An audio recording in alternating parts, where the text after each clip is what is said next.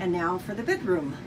There is a clothesline from the closet side to the other side for hanging damp towels on, not anything heavy.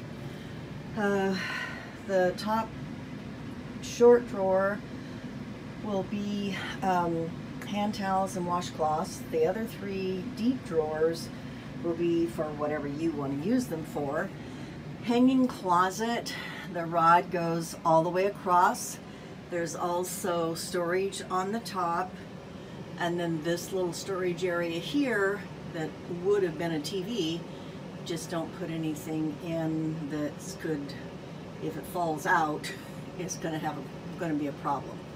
Then if we go around the room, there is the emergency exit window. It's really easy to open, the two red handles, and when you climb out, you step on the bumper and then down to the ground.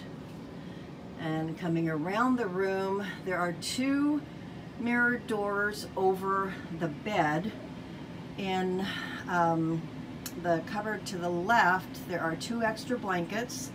There's three towels. They're old towels. They're just for one of those times when you have a oops with a spill that you can get it sopped up immediately.